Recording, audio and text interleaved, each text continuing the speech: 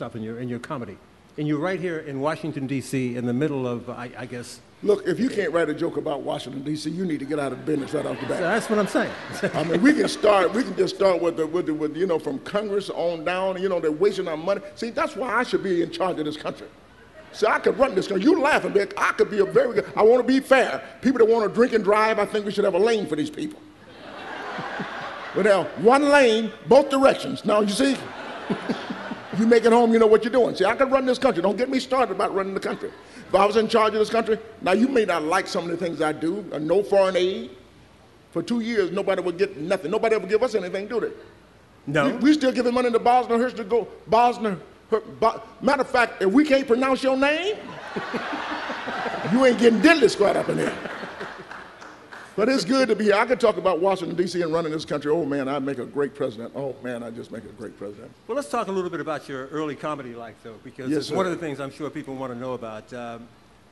Personally, I met you early in your career. I was doing research on a book in L.A., and at the time you told me, or you said about comedy, young black comedians are not following in the footsteps of their predecessors, like Flip Wilson, Red Fox, and the older comedians. America is not accepting that kind of humor now. Comedy is more serious. What we try to do is to take some of the problems of the world and look at them from a fresh or different side. It's more observation and opinion. You look at the bad things and turn them around to see the lighter side. Black comics are doing basically the same thing. But because we're black, there are some added things we can do. Still, we don't tell jokes like Red Fox or Pygmy Markham used to do. Of course, we all have characters that we do, and that sometimes touches on more black-type humor. A few years have passed since then. You've gone on to become one of the most successful comics in the United States, I think, and one of the best as far as I'm concerned. But I think so, too. What do you guys think? Well, thank you. Well, once again, I think you interviewed me maybe 30 years ago. Yeah. Once again, time has changed again, totally. When I started comedy, we were doing jokes, basically clean jokes, all clean jokes, because what we had to look forward to was getting on the Tonight Show and Merv Griffin and Mike Douglas and shows like that. Times have changed now, and thanks for HBO, Def Comedy Jam, and people can express themselves differently. I do clean humor, but some people, nobody did it better than Richard Pryor, let's put it like that, okay? Yeah, he was blue, okay? But I think you should do what's honest to you, just be honest to the people. So times has changed right now again. We've gotten into a situation like we never thought we'd be talking about a black president. no, not at all. No, so you see, In fact, people, that was a joke. that was So a you joke didn't back mention then, the black right? president. Yeah. And now we take, you know, conceptual thoughts about just talking about, you know, I could make a joke about watching television, watching the commercials, you know, like when we grew up, how much sharper does a razor blade need to be? So I pull out little things like that. Every year they come out with a sharper razor blade. That's how I think about stupid stuff like that. You know, when we grew up, we had a single-edged blade, didn't we? People my age. Then they come out with a double-edged sword.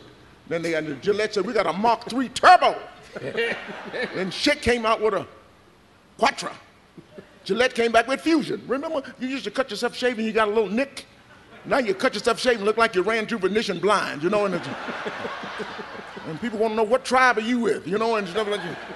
So we sit around, we make jokes about everything, just little things in life. We make a joke about all of what you see on TV. You could just, the government, parents' problem, like the kids today are different. You notice the kids that grow up now, they don't do the things with it. It's just different. They don't celebrate the holidays like we did.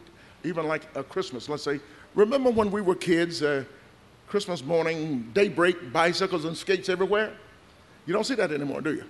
No. All the kids are in their room, in their own room, on a computer, making a bomb.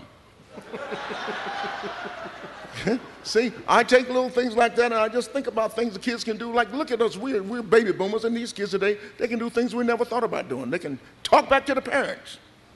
Could we talk back to our parents? Nope. My mama used to drive us down to the cemetery. My mama drove me down to the cemetery. She said, Junior, this is your plot right here. You can use it now or you can use it later.